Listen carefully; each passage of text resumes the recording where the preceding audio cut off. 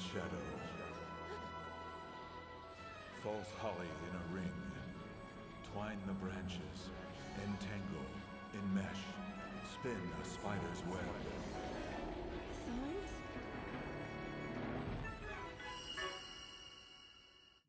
Hello and welcome back to the Game Master's Domain, where I take things from games and anime and adapt them into D&D 5th edition. Make sure to check out my Twitter and Patreon, by the way, if you want to help support me in the making of these homebrews. Right now our goal is to reach 1,000 subscribers by the end of 2022, so if you like what I do here, make sure to hit that subscribe button. Every little bit helps in reaching the goal. And if you're already subscribed, thank you. Today we have a new race, and while it doesn't have any one inspiration, it is something that I've wanted to make for some time. And that is the Eth, a race of Dryad-like plant people. I could have just called them Dryads, but I decided to go against it just based on the actual D&D lore of the Dryads. So with that said, let's head in and see what the Eth can bring to the party. The Eth are very closely tied with nature and nature spirits such as Dryads, and while some consider them one and the same, the Eth do not, thinking of themselves simply as plants given will. While they do appear mostly humanoid, at least in their shape, they do often have a green hue to their skin, and varying forms of plant growth over their body, such as flowers, vines, bark, or even entire branches. The Eth are mostly peaceful people, living in moderately sized groups, usually centered around a large tree somewhere deep in the forest where they can go undisturbed. Although it isn't too uncommon to find them wandering the world in search of rare plants and beautiful sights. In some rare cases, Eth can be found traveling into desolated areas in order to plant trees and other plants that will help restore the area to its natural state. Now let's move on to how the Eth actually play with their traits. To start off, they gain a +2 to their wisdom score. Being so close with nature has its perks, and gives them plenty of time to learn. Their size is medium, ranging between 4 and 6 feet tall on average, with a 30-foot movement speed. They might be closely related to plants, but they just aren't quite as stationary. The Eth also age and mature rather slowly, not reaching adulthood until they're 50, and they can live up to 500 years old. In all that time, they learn how to read, write, and speak both Common and Sylvan, just in case you want to talk to any of the Fae friends you may have made during your long childhood. They also gain proficiency in the Nature skill via their Green Thumb ability, and on top of that, their Nature's Communion ability lets them speak to and understand plants, both the normal variety and the not-so-normal. And the last ability for the Eth, at least before we get to their subraces, is their Druidic magic, which allows them to cast the Entangle and Goodberry spell once per day without using a spell slot, able to hold down your enemies and feed the party, as long as you don't mind your party eating berries that you grow from your own branches. Or they could just be a snack for you, if that's still not too weird. Moving on to those subraces I mentioned, we have two, starting off with the Floral Eth. These Eth often live in open meadows with few trees, growing small gardens of flowers, herbs, and other plants. They're notoriously friendly, but also very protective of their plants, seeing them as their own children. These Eth are more likely to have flowers sprouting from their hair, or in some cases have flowers in place of hair entirely. As for their traits though, they gain a +1 to their dexterity and have two special abilities, the first of which is Toxic Bloom, which gives them resistance to poison damage and advantage against being poisoned. They also know the Poison Spray cantrip, which uses their Wisdom modifier for casting. Their second ability is Floral Bloom, letting any allied creature within 5 feet of them use their bonus action to heal by expending their own hit dice. They can use a number of their hit die equal to your Wisdom modifier rounded down, and once a creature is healed in this way, they cannot be healed this way again until they finish a long rest. This does also include you, since you are always within 5 feet of yourself. These Eth lend themselves a bit more to the healer role, but don't let that stop you from being more creative. I think a Floral Eth Ranger would be really fun, especially if they went with Swarmkeeper to have their own personal beehive. Next we have the second subrace, and that is the Thicket Eth. These Eth are more akin to trees than flowers, and often have thick patches of bark or tree branches growing on their skin.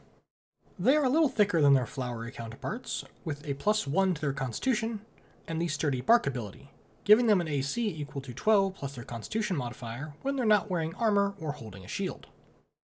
And their last ability is Briars, seeing as most of these Eth have some form of sharp thorns on their body, or they're able to push out these thorns on command.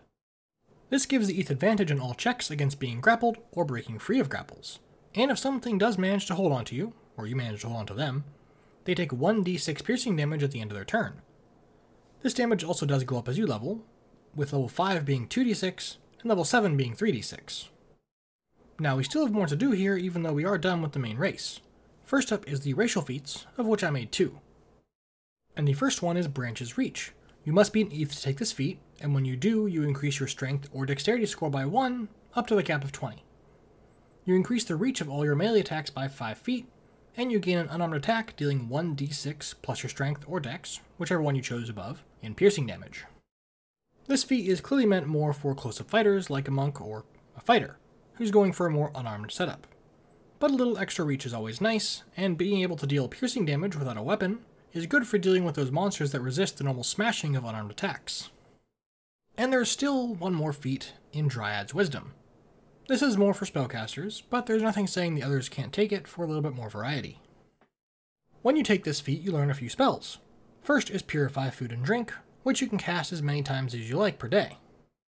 Followed by a few more that you can cast once per day each, like Lesser Restoration, Spike Growth, and Enhance Ability. These help you cover a few other bases, such as basic first aid, some base defense, and a little bit of buffing on the side. Moving on, I made 2 theme-appropriate spells as well, which are mostly just modified versions of other spells. Starting off, we have Briar Spears, a 3rd level evocation spell with a casting time of 1 action, a range of 120 feet, and verbal and somatic components. It also has a material component in a Rose Thorn or Briar Thorn. When you cast this spell, you throw 3 large spears at creatures within range, dealing 2d6 piercing damage.